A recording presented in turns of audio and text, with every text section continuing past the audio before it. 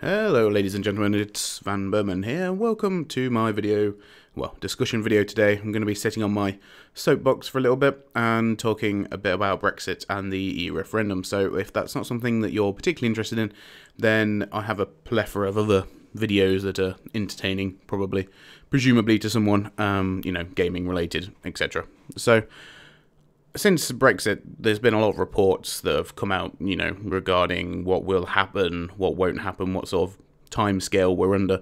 A lot of it is interesting, to say the least. But the point that I sort of wanted to make as an overarching one is that if you remember a few years back when, obviously cancer is always a big thing and not to be joked about.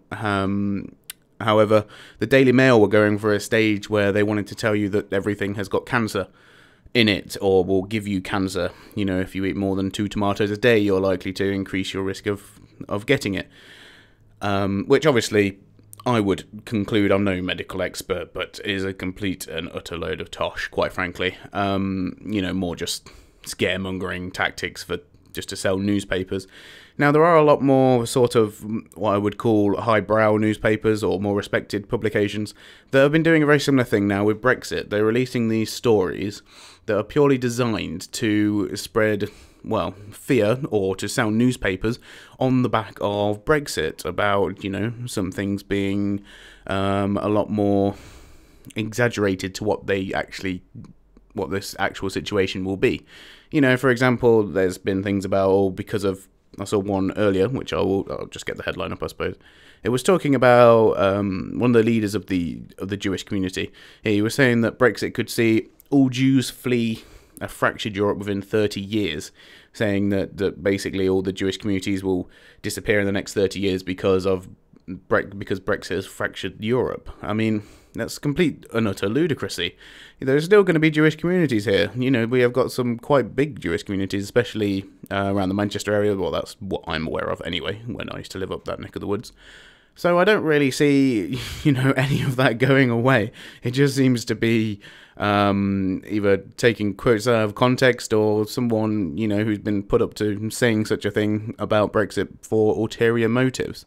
And then on other such things, I was watching a video last night while I was on my night shift about Brexit, and it was going through, some of the stuff that the Remainers were saying, saying that this whole EU army scaremongering is directly that. It's a scaremongering tactic to, force people to vote to leave, because the idea of a European army is, quite frankly, ludicrous when you consider recent history, and that's one which is quite ironic at the same time, because that's what they want us to, think about when deciding whether we should be part of Europe or not, because we should want this peace that we guarantee from being part of the European Union.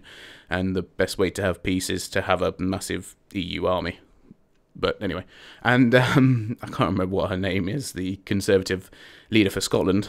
I really should have looked that up, but she was basically, calling out anyone who was in favour of Brexit, talking about the fact of an EU army could be an idea, saying it was, completely ludicrous. And of course, since the referendum, since I've said, and a lot of other people have said, we've now got plans for much further military defensive cooperation between the European countries.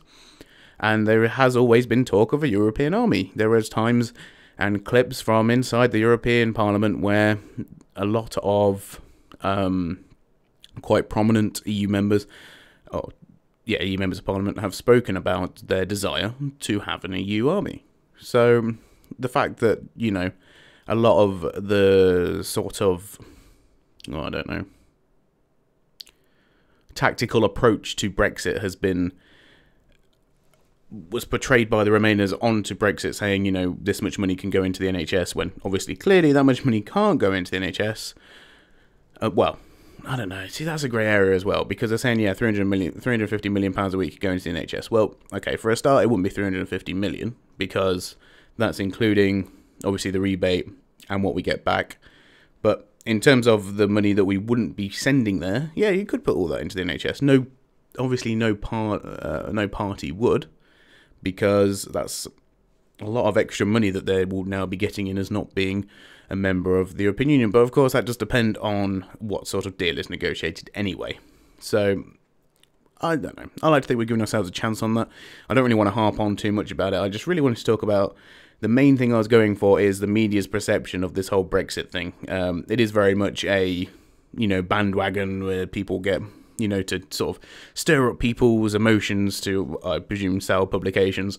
But quite frankly, a lot of it is very petty, and I'm not a big fan of that sort of journalism at all. It's not reporting really too much on facts or with any sort of logic. And quite frankly, all that we've seen so far is actually it does. And this is the thing they're not advertising very well. They have mentioned it a couple of times, but it's almost like, oh, well, Britain looks like it's going to be okay. Oh, really? It looks like it's going to be fine, does it? Yeah. Oh, but it might get worse in the future, guys. Oh my God. And that's the sort of, rhetoric we get from these sort of media types. Anyway, just wanted to give you a quick video talk about it. I know I don't normally do politics, and I always say that, politics should play no real part in my channel because obviously people get very upset about it. But I just felt like sitting on my soapbox, having a bit of a natter about it, and yeah, just seeing if that resonates with any of you guys, if you feel the same way. Potentially you do, or maybe you just don't really care and you're too bothered living your own life, which, is also fair enough as well. But it's something I've been very interested in for a very long time, and, especially my whole years at uni, more than anything, is when I was looking up and researching on the European Union. A lot of it was to do with my law course, of course. So, yeah, that played a part into it. And, the one thing that I noticed when I was at uni as well is a lot of the lecturers and everything are very pro-European. I suppose because if we literally had just full European law, it would be a lot easier. You'd be able to get rid of all the common law and everything would be rewritten again, and it, the whole legal system would be a lot more streamlined. But to be honest, if that's what a government wanted to do and actually set out to do it, yes, it would take a long time, probably more than one term to get all that sorted out. But if they wanted to streamline and sort out the legal system, a government could do. It's not likely to happen because it's a big task undertaking for anyone to do, and of course the courts are there doing it anyway by precedent, etc. So anyway, just some food for thought there, and I will see you all very soon. If you do have any questions or comments, put them down below and I'll get back to you about it. If not, then that's also cool. Cheers, thanks for watching everybody. I'll see you all very soon. Goodbye.